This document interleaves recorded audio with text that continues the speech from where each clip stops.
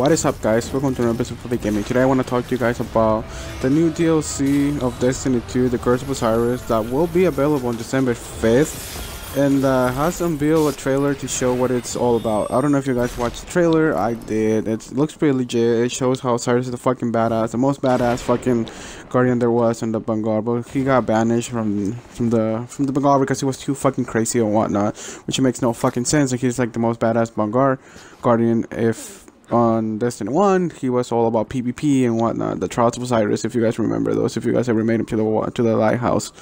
But I'm really excited because we're finally gonna go to Mercury. We're gonna find out more about this guy, who the fuck he was, and he's not gonna be such a mystery. We already knew the Osiris DLC was gonna come out, but I never knew it was gonna be this cool.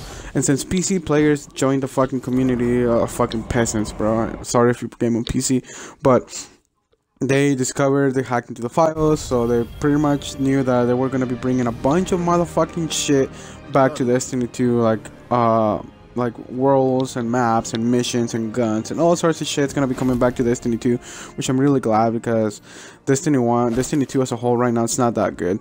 It's a solid game to to play for a couple hours a week and whatnot, and yeah.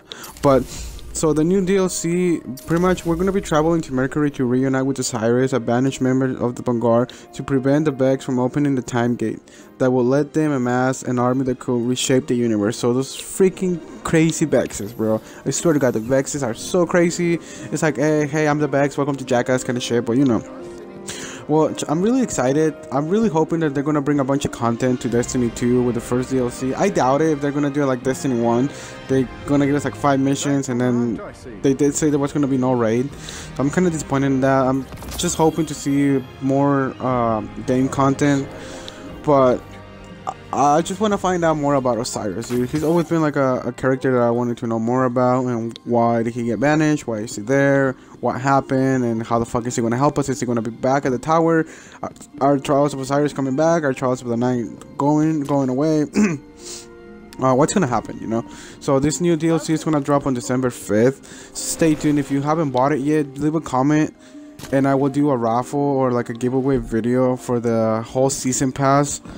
And yeah, guys, so leave a comment, share the video. The more views it gets, if we can get 100 views, I will give the season pass away. So that's pretty much it, guys. Thank you for watching. Epic Gaming out.